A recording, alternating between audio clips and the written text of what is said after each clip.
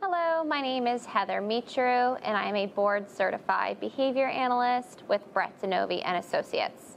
Today, I'll be discussing a variety of antecedent-based interventions and how to use them based on individual learners or in a classroom.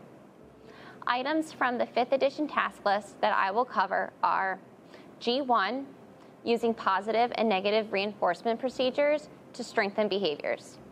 G2, use interventions based on motivating operations and discriminative stimuli. G13, use the high probability instructional sequence. And G14, use reinforcement procedures to weaken behaviors. An antecedent is an event or stimulus change that occurs before a behavior. An example could be a teacher telling her students playtime is over and it's time to clean up.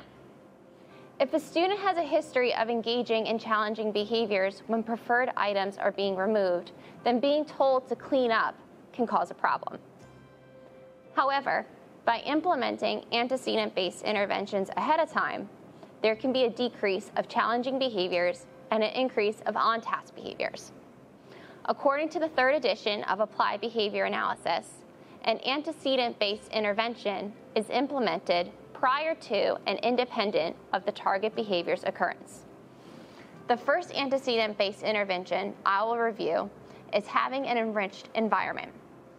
An enriched environment provides non-contingent access to preferred reinforcers. Doing a preference assessment ahead of time is recommended to having a higher likelihood of success. Once preferred items have been identified, parents or classroom staff can provide individuals with continuous access to these items during activities in which they engage in the challenging behaviors. As the frequency of the behavior decreases during these activities, teachers or parents can begin to limit learners' access to these items over time.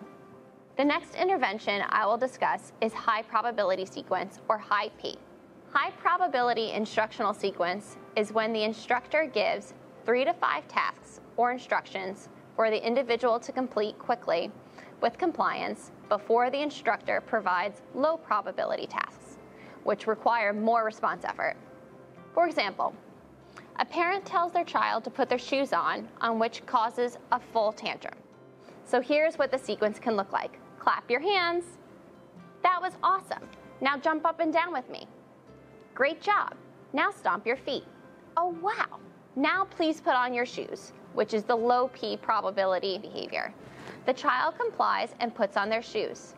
For high probability sequence to be the most effective, make sure the high probability requests are in the individual's repertoire. Present the high P request quickly. Praise after each completion of a high probability instruction. Immediately provide the low P probability instruction. The final antecedent intervention I will discuss is non-contingent reinforcement. This is when reinforcement is delivered on a fixed or variable time schedule, independent of the learner's behavior. The individual receiving reinforcement freely and functions as an abolishing operation, meaning it reduces the motivation to engage in behavior.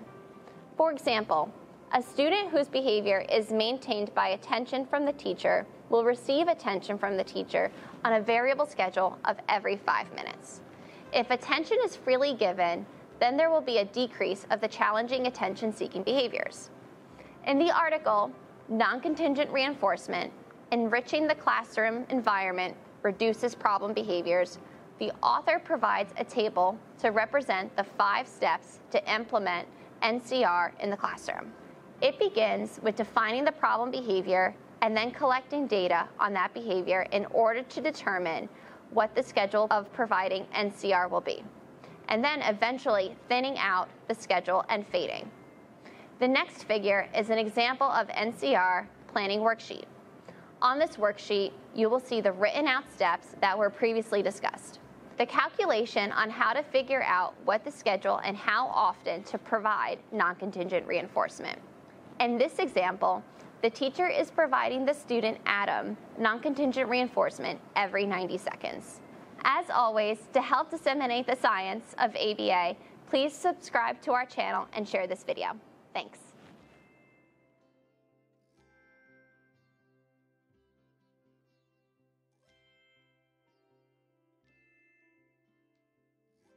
morning.